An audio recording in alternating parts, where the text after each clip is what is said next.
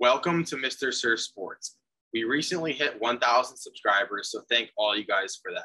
If you want to join the family and be entered to win a MacBook Pro and experience all the NFL news that's important that you need to know, hit the subscribe button and hit the notification bell so you're notified when our videos go live. When we hit 10,000 subscribers, we're giving away a MacBook Pro, like I mentioned.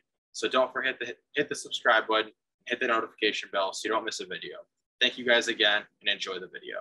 Hunt wants to get traded. He wants a new team, and the Eagles are becoming the front runners fairly quickly here. Miles Sanders has gotten hurt, hamstring injury. Everyone knows those linger, and he wants to be on a winning team. He wants to contend for a Super Bowl, and he wants to get paid eventually. He wants to be the starter, and in his current situation, Nick Chubb is the starter, and Nick Chubb has finished runner-up 2 times for the rushing lead, and Kareem Hunt hasn't really gotten his opportunity to be the guy in the backfield. Then, fortunately for him, he made his mistake in Kansas City. He had the job. He could have been there for the foreseeable future in Kansas City being the running back, but he messed up, and the Browns gave him a chance. And now he wants to be the guy now that he's proven that off the field he's a better person. So do you think he gets traded to the Eagles? Do you think that this will be a good fit for him? And if he goes to the Eagles, do you think that's a better starting running back than Miles Sanders? Do you think when Miles Sanders comes back, it's just going to be a 50-50 split again, just like he had in Cleveland?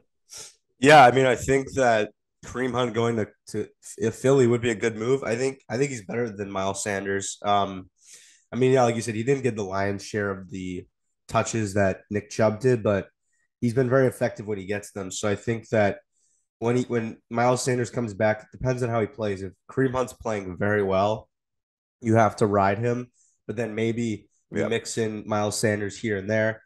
I mean, in Kansas City, just thinking about it, that would be insane. Like, could you imagine Kareem Hunt still there with the Patrick Mahomes offense? I mean, it's not like you need, like, obviously to pay a running back a lot of money, but can you imagine if they had Mahomes, Kelsey, like when they had Tyreek Hill, Hunt in the backfield?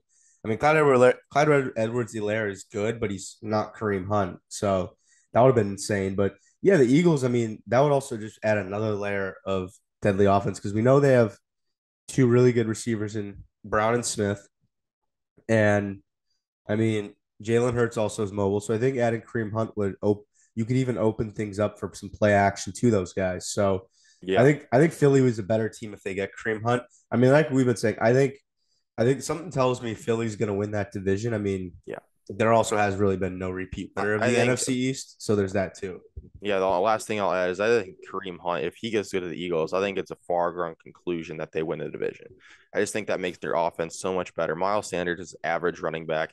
If you put a star running back in that backfield, it's going to make Jalen Hurts' job so much easier. A.J. Brown's going to be open. Devonta Smith, they're not going to be able to cover the guys. They're going to have to pick their poison. If they want to cover the pass, Kareem Hunt's going to run all over them. If they want to stop the run, A.J. Brown's going to destroy him. So, and don't forget they got Dallas Goedert as well, very underrated tight end. So I think the Eagles win that division if they get Kareem Hunt. And if they don't, I still think they have a very good chance.